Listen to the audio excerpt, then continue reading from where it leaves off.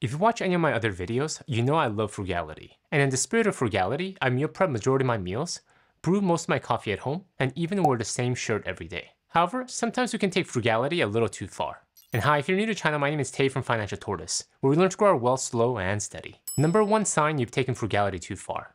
You neglect your health in spirit of saving money. Health is one of those things you'll never get back once you lose it. In a university commencement speech many years ago, Brian Dyson, then CEO of Coca-Cola, shared an illustration called the 5 balls of life. Imagine life as a game in which you're juggling some 5 balls in the air. You name them: work, family, health, friends, and spirit. And you're keeping all of these in the air. You'll soon understand that work is a rubber ball. If you drop it, it'll bounce back. But the other 4 balls, family, health, friends, and spirit, are made of glass. If you drop one of these, they'll be irrevocably scuffed, marked, nicked, damaged, or even shattered. They'll never be the same. You must understand that and strive for balance in your life. Essentially, health is one of these glass balls.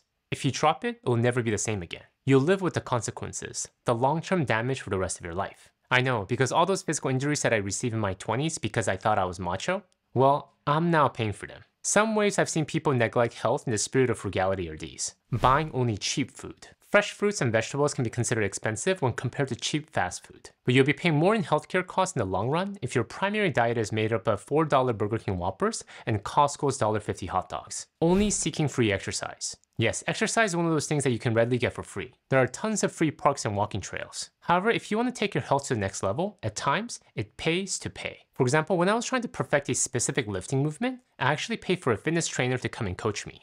And it turned out to be one of the best money spent because they were able to catch my form mistakes before I knew they even existed. Skipping medical care, or worse, trying to get by without health insurance. Medical expenses are the #1 cause of bankruptcies in the United States. You wouldn't drive without a seatbelt, so why would you go about without healthcare? And with the implementation of Affordable Care Act, a lot more people have access to healthcare than ever before. Number 2 sign you've taken frugality too far. You neglect relationships in the spirit of saving money. In 1938, Harvard researchers embarked on a decade-long study to find out the answer to this question: what makes us happy in life? The researchers gathered health records from close to 1,000 participants and asked detailed questions about their lives over a period of 85 years. And this was the finding: close relationships, more than money or fame, are what keeps people happy throughout their lives. It wasn't career achievement, money, exercise, or a healthy diet. Happiness was directly correlated to the depth of individuals' relationship. But instead of spending our resources on what makes us truly happy, some of us actually go the other way. We socially isolate ourselves from our friends because we think spending time with them will make us spend more money. We stay away from family outings because we don't want to spend a penny. Now, not all fun has to cost money. If we're smart, there are cost-effective ways to enjoy the company of other people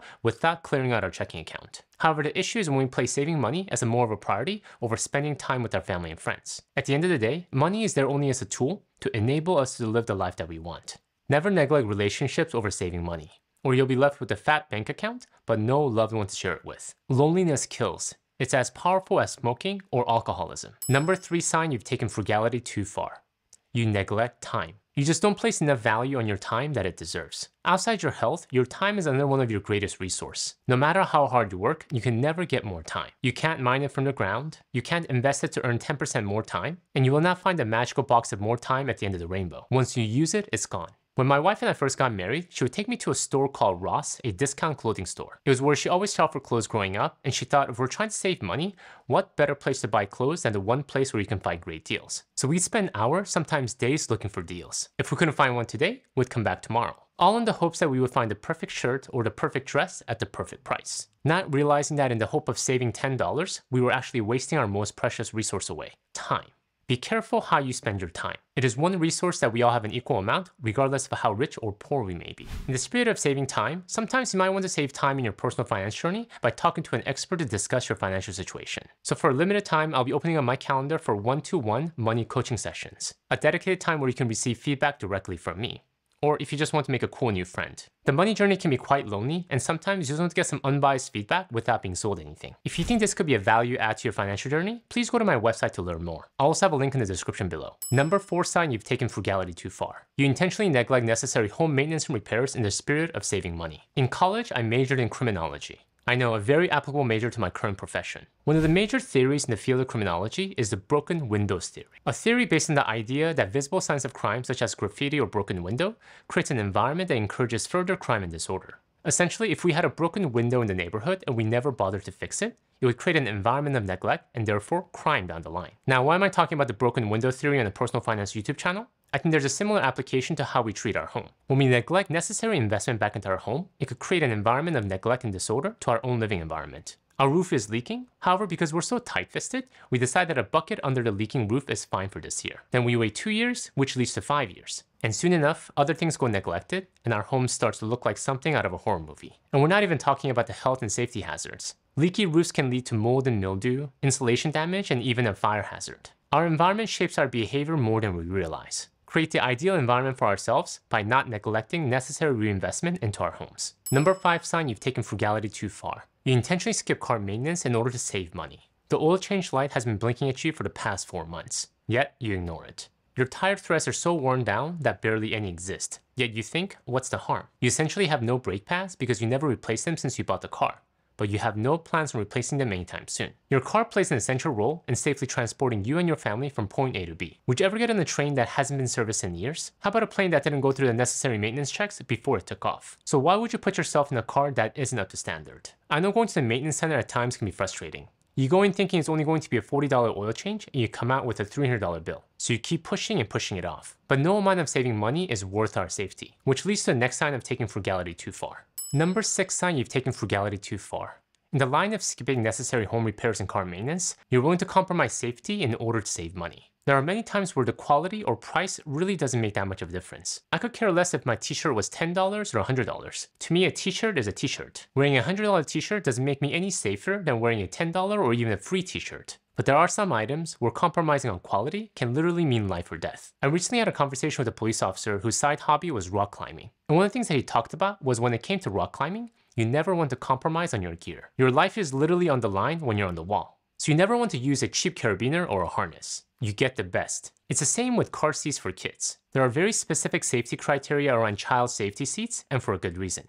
According to the National Highway Traffic Safety Administration, car safety seats reduce the chance of fatal injury by 71% for kids under 1 year of age. But car seats can be expensive. You're tempted to skimp a little on car seats. You get a used car seat or a hand-me-down, not bothering to check the expiration date. But think twice. There is a reason why car seats have an expiration date. The plastic in the car seats can become brittle over time. That means that in a car accident, the seat designed to protect your child can shatter rather than absorb the impact like it was designed to do. And most cars and car seats within them are exposed to extreme high and low temperature that are especially hard to mold the plastic, causing it to degrade over time and reducing its ability to absorb impact. Your child's life is not worth saving a few dollars over. Number 7 sign you've taken frugality too far. You're hoarding and stockpiling items just because you got a good deal on them, or you can't get yourself to throw them out. Who cares if you don't need them right away or never used it once? You might one day, right? But what you aren't realizing is that there's actually a cost to hoarding. Not only does your home look like a warehouse, you have a hard time seeing what you have. Not to mention the stress of seeing your house cluttered. You might not think it bothers you, but subconsciously it does. As stated earlier, your environment affects your behavior a lot more than you think. What I like to do is go through my closet and my drawers at least once every quarter and do a deep cleansing of everything I own. If there are clothes I haven't worn in 6 months, I save them for goodwill.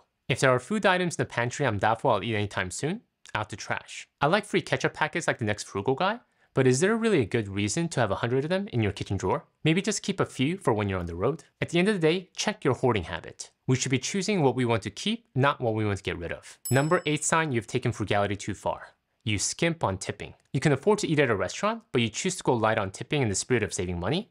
Let's think twice. We shouldn't feel like we have to be overly generous and give more than we can afford. However, we know when we're truly being stingy and cheap. Your server worked hard to serve you during your time at the restaurant. So let's be a responsible consumer and tip appropriately. Number 9 sign you've taken frugality too far.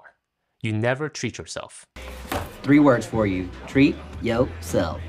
Treat yourself 2011. You're being good with money so you can enable the life that you want, which includes at times treating yourself. Now, don't go overboard in the spirit of treating yourself, but if you're a recovering frugal addict, you probably don't have a problem in this area. Your problem is actually spending. Identify what spending would bring a smile to your face. What will give you that extra boost in your day? For my wife, given she grew up having to always wear hand-me-down clothes or shop at discount clothing stores, her version of treating herself is to shop for clothes based on what she loves, not the price. So she has an annual clothing budget that she can use on whatever she pleases. For me, given I always had to borrow books from the library growing up, my version of treating myself is the ability to buy as many books as possible for my bookshelf. Of course, quality books that I love to read over and over, and ideally, hardcover. All of our versions of treating ourselves look different, but give yourself permission. If you constantly deny yourself the simple pleasures of life in the spirit of frugality, you will naturally find yourself stressed, guilty, and anxious. Even a small release will go a long way. Spend extravagantly on the things you love and cut costs mercilessly on the things that you don't. Number 10 sign you've taken frugality too far. Your frugality, the extreme money-saving initiatives, is not tied to any future goals. You're just being frugal just for the sake of being frugal all the time. Now, if you're doing some frugal stuff like wearing your clothes until they have holes in them, cutting your own hair, and never eating out because you're trying to pay off some debt, and you're doing them for a specific period of time, I totally understand. There's a specific reason why you're doing them, the end state, and the time frame. However, if you're just being extremely frugal, just for the sake of being frugal all the time, and because you're afraid of spending money, I feel like we need to do some self-assessment. When my wife and I were trying to pay off our student debt, we didn't take any vacations, no anniversary trips, and not even weekend overnighters. And if we're honest, it was miserable. But at the time, we had a concrete goal we were working towards, and we were harnessing all our frugal muscles towards that goal. But as soon as our debt was paid off, we took our feet off the pedal a bit. The frugal habit at the time was miserable, but because it was tied to a specific future goal, it made it all worthwhile. Frugality, saving money, self-restraint, these are all habits that exist so we can design the life that we love. Don't make the habit the ultimate goal. Number 11 sign you've taken frugality too far.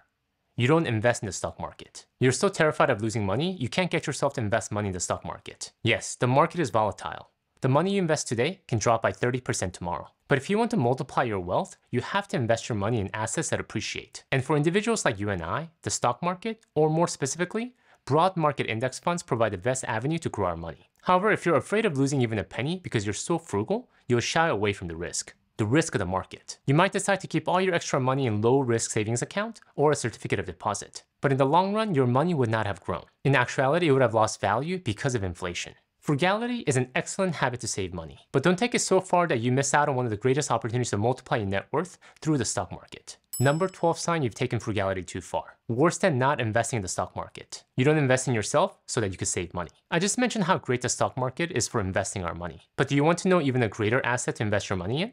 Yourself. You want to increase your ability to make more money? Invest in a marketable skill so you can demand a higher income in the marketplace. You want to increase your ability to overcome challenges? Invest in programs that help you face your fears. When you strategically invest in yourself, you as an asset will produce more returns than any other assets out there. But when you skimp on investing in yourself, you're denying yourself those returns. For me, self-investment comes often in the forms of books, conferences, and training programs. I get excited whenever I come across a book or a program that could upgrade my skills. Now, of course, you want to be mindful of the program. Check to make sure it's not an overly priced, get-rich upsell programs. But the bottom line is this: don't take frugality so far that you're denying yourself the opportunity to grow. Invest in yourself. Thank you guys for watching, and in the spirit of growing ourselves, if you want to learn some of my most favorite productivity habits, please check out my video here. Until next time, all the best.